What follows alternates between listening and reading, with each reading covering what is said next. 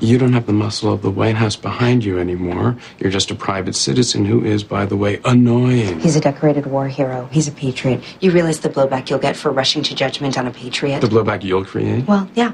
That's my job. Do you actually have the naive belief that waking me in the middle of the night and threatening me is the correct path to getting your way? I wasn't threatening you. He didn't kill her. My gut says he didn't. Your spidey senses aren't evidence. I've been on the phone with homicide. He killed her and ran. I can have a reporter out here in 20 minutes with cameras asking why you're persecuting an innocent handicapped Medal of Honor winner.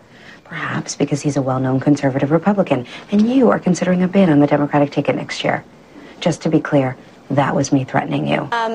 Well, the show is the new brainchild from Shonda Rhimes, who, of course, is the genius executive producer, writer behind Grey's Anatomy and Private Practice, and this is her new baby, Scandal. And I play Olivia Pope, who is at the center of Pope & Associates. And Pope & Associates is a crisis management firm. So that means that, for example, God forbid, if you had a crisis that you felt like you didn't want the media to find out about, you couldn't take it to the police, you didn't want it to ever hit the justice system, the court system, if you felt like you had nowhere to turn, nowhere to go because the problem was unfixable, you could come to Pope & Associates and we would help you. We would solve the crisis.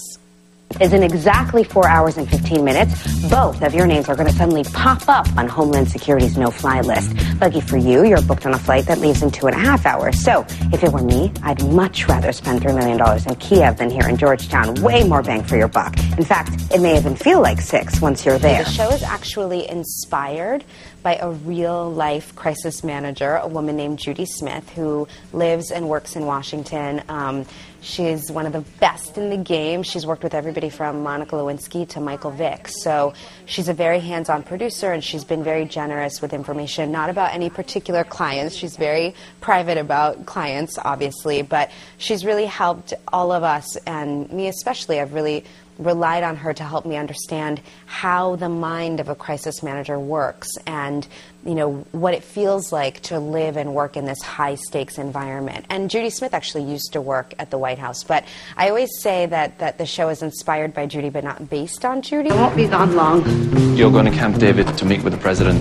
Why? Meeting at the White House is too official. Press is there. He wants you to take your old job back, doesn't he? He's wooing you. It's not wooing me. We're friends. You and I are friends. He's the leader of the free world. Your life makes me feel unsuccessful.